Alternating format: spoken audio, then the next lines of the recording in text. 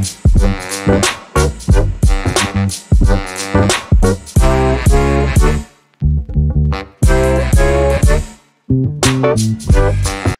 friends! So today I'm going to show you guys how to make seafood pasta featuring shrimp and salmon.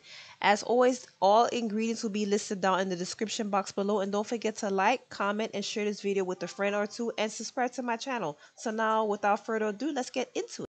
Alright, so I have here 2 salmon fillets that I prepped and cleaned. It is skinless.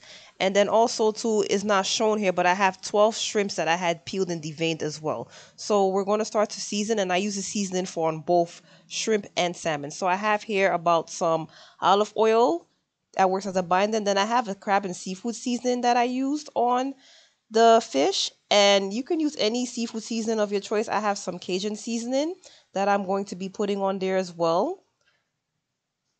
You just want to make sure that you season it enough until your ancestor says no. And then I have here some garlic powder followed by a bit of oregano. And then I went ahead and I just mixed everything together until everything was coated evenly in the spices like so. And then I did that for the shrimps here, as you can see, the same exact seasonings. So now I have my cast iron skillet on, and I'm just putting in a little bit of oil. And once it gets hot, I'm going to go in and I'm going to put in my salmon. So I put the salmon slices down and I cooked it for maybe a total of 3 to 5 minutes per side. And once it was browned on one side, I just flipped it around. Make sure you use like utensils to flip it, because this thing will give you a hard time. But anyway, back to the program. So that's how the salmon looked after a couple of minutes. And then I did that with the shrimp as well. I put the shrimp in the cast iron skillet, and I cooked it on each side for maybe about nowhere between 2 to 3 minutes. That's something, shrimp cooks very quickly, and overcooking it will cause it to turn hard. So I flipped it over, and then I added some butter into the mix as well, so that it gets like the nice extra flavors. And then after I let everything cool down, I took the salmon and I started to cut the salmon down into pieces, as we're going to go in and start making this pasta. So I boiled 2 cups of pasta ahead of time. So right now I'm building my sauce. So I added in some olive oil followed by some onions and some bell peppers. And I gave it a little bit of a saute for maybe 2 to 3 minutes. I like my vegetables a little crunchy. So then I added in some garlic. That's about 2 garlic cloves that I'm giving a mix to.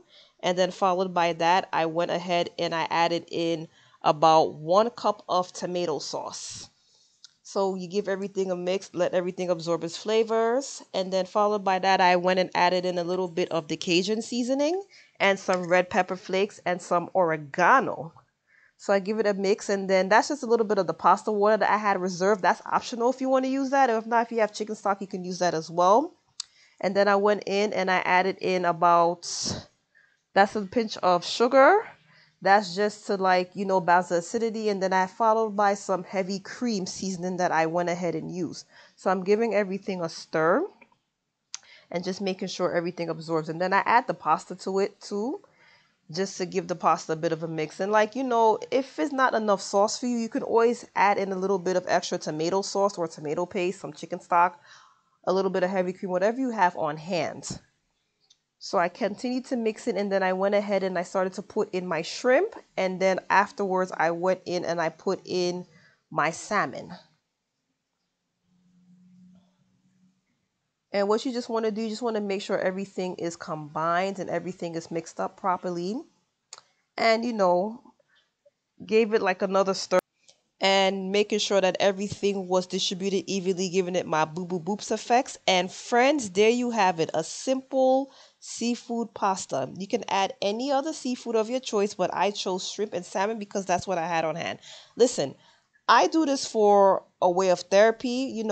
This is not something that I'm trying to impress y'all with. If you want to try this recipe, by all means go ahead, but don't forget to like, comment, and subscribe to my channel, and share a video with a friend. Again, thank you for taking the time out to watch my videos. This is not easy, but you could have watched other foodies on YouTube making videos, but I'm glad you came and you chose to watch my page. So thank you for watching. All right. Until then, friends, next time.